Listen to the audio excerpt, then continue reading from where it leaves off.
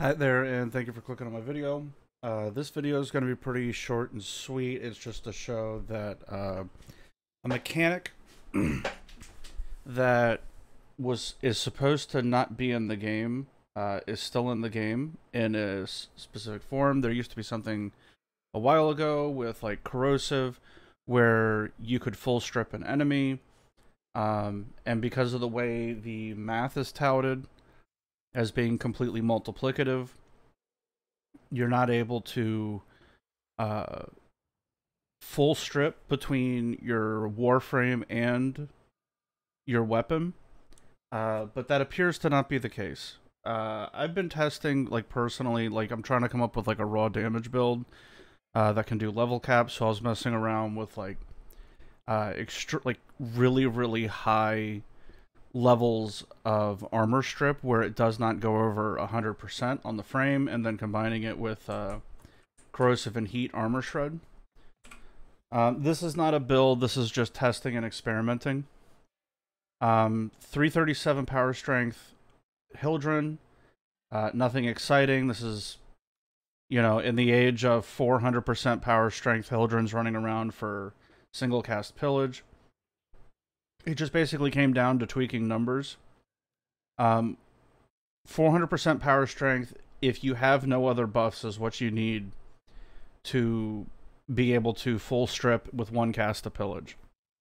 Corrosive projection brings that requirement down, since the aura, the armor removal, and the cast from pillage are additive. So if you hit 100% between the two of them, you will completely strip, right? And just messing around trying to hit specific ratios and everything, like in today's day and age, getting 400% power strength, it definitely requires you to do like sacrifices, but you're not having to like incorporate like kit gun arcanes and like auras and whatnot. You can do it with like augmented strength, right? The arcane, or arcane augmented for the added strength, make it significantly easier. You're not required to run like you know, an arcane, right, on your kit gun. So messing around with it, and I got down to a pretty low amount. This build has like 99.967% armor strip. Like, it's a really high percentage. This is not a build that's like, oh, like level cap worthy or anything, but like just a testing build, just messing around. So the math is pretty simple on this. It's 300 over 300 plus the enemy's armor. So we're going to see how much armor strip we have. Exogokstad is 1,000. We can go to the wiki real quick. I'm just going to check it. 190 has 21,389.49 armor. We are well over 99.9% armor strip. But the reason why I was using Hildren in terms of like a fine-tuning a specific armor strip amount is because of her scaling. Because she requires 400% power strength, if you're trying to hit a really, really specific armor strip point, right, you have 4 times the control over, not even 4 times, it's less than 4 times, but like say Nyx, right, where it's a really low power strength, or Ash, where you just need like an Umbral Intensify. You can pick what armor value way easier with Hildren. You have 4 times the control because it's 400% power strength. So it's just stacking a ton of power strength and then tweaking. If you see, I even got a partially ranked Coaction Drift to increase the corrosive projections effectiveness by 15%, because I was trying to hit like a specific target, and if I ranked Coaction Drift up to 3, it full stripped. So I was like, okay, fine. You know, I'm not going to get any more accurate than that. So just to do the math real quick, 400% corrosive projection is 3 plus 15% for Coaction Drift. Is 3.45. You notice if you go over 0.5 it rounds, and that's full strip. So I think I got it about as clean as I can. We'll multiply it by 4 and remember this number for later. So we have 337. We'll add up our, standard strength mods, and then we'll add in energy conversion, which is another 50. And 13.8. Sorry, 387. 3 plus, what is it, 5%? 7.5.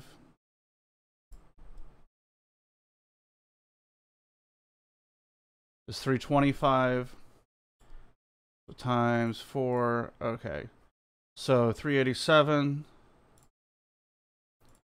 plus our scaled equivalent cost that corrosive projection in the ore saves us, plus 12.9. That's pretty close. Now you divide it by 4 to give us the total armor strip. So 99.975 or whatever that is. And then we have the corrosive and the heat on the element, which reduced by another 90. So just multiply it by 10.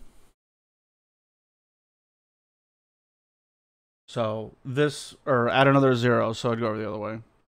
So 99.9975 armor strip. So give or take, but it actually was something I was also working on because somebody asked a question about an Ignis Wraith, and I was trying to show the mechanic where you could easily see the gap between when something has armor and when something doesn't. And where the corrosive will drop off and the viral will pick up. Obviously, those of you that have done level caps know that if you're doing a level cap and you're trying to kill demos, viral is the way to go if you're looking for an element, especially because there's the prime equivalent. So really basic testing synapse. Heat, viral, corrosive. Really, really even distribution. And when it bridges the gap between having armor and not having armor, there's almost no loss in bonus, if you will, and it's actually stronger right before the corrosive drop. So I was actually in the process of trying to back the strip up a little bit, so it wasn't quite so strong, but at least find out where the balance is, because right now with the level of strip, if this was actually a build, which it is not, but if it was actually a build, it would bring a level cap exo down to like 400 armor. Where normally it's running around, hold on, I will do the math real quick. Okay, 9999. That's 400,000. 940. And it was minus 99.975%. Brings it down to 100. And I think there was another 9 in there. Whatever. So it's either 100 or 10. And then you have like any other armor multipliers where it's like toward the correct damage or the correct weakness. So that's why split, viral, and corrosive is so there's no fall off, so I can just shoot freely. But it was pretty interesting because this actually rounds all the way down until there's no armor. I think I missed a 9. So let me show you exactly what it is. There was a little cutout at the beginning. I don't know. I'm trying to do a little bit of editing, not a lot of editing, but just so what we need to do is we need to prime, get our energy conversion up. And this is what's not supposed to happen. So the question was earlier, what is the lowest amount of armor strip that is available? And I got a lot of 99% armor strip. That is not true. It goes all the way down until the armor value is 1. So, okay, so this guy is well over 99% stripped already. And we're going to shoot. And just like that, he loses his armor. Now, if we have heat stacked up and we keep corrosive above 7...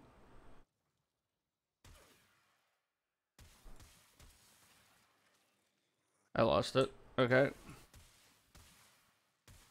With heat stacked up in its full strip and we keep corrosive above 7, this guy won't have any armor. And you can see it toggling back and forth. It's going to go down 6, 7, 6, 7.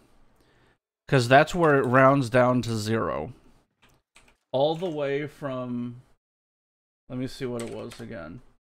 All the way from 21,389 armor down to 0 because of the damage reduction that's on this. So as a tool, this video is basically for 2 things: to show you what the tool is, and that full armor strip from abilities, though this is incredibly niche, but with a strength arcane and maybe a little bit of fancy footwork with like Vazarin or like the dash that gives you strength, you could actually probably incorporate this pretty easily into a build. And, you know, have the ability to toggle. But to be honest, if you're doing something like that, it's probably just easier to mod for viral and just full strip permanently. Because the other thing is that the armor comes back. And just to show proof, I have... What do I have? Alright, 84% drain. So for every 5 shields that we get back, we will get 4.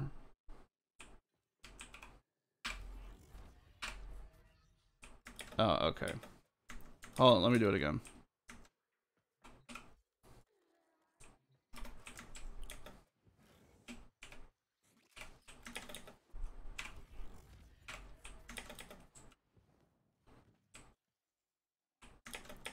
I can probably just do it from here. Okay. So I'm going to strip. My overguard's going to go down, but it's not going to refresh like the blue shields. The amount that we get back is 4/5 of the armor that's left on the guy before the armor strip. Or just the strip from the ability, not from corrosive or heat. So 630. So 2630 to 2635. So the guy had like 6 or 7 armor. And corrosive and heat was able to bring that down until it was below, I guess, like 0.5, right? So it rounds down to 0 and you can get rid of armor. So it's a mechanic that's not supposed to be in the game. I figured y'all would at least find that interesting, even though this is a build really out of the way. So for testing, take a look at the build. This seems... I don't think it's really worthy of a slot. This is an oddly expensive build to use as like a testing tool, right? But yeah, here it is. If you want to try to tweak it, the Strength Arcane's probably a good place to start. And you could trim off 5 Strength off of Power Drift and get rid of Transient Fortitude, and that would open this build up pretty nicely. So, anyways, I hope you guys appreciate it. This was a little bit of effort. It was just standard spending the night in the simulacrum. So, I hope this is helpful. It's interesting that it's still in the game. So, the answer, if you wanted to know what's the highest level strip, this is like 99.975 or something like that. So, anyway, take it easy. Later, dudes.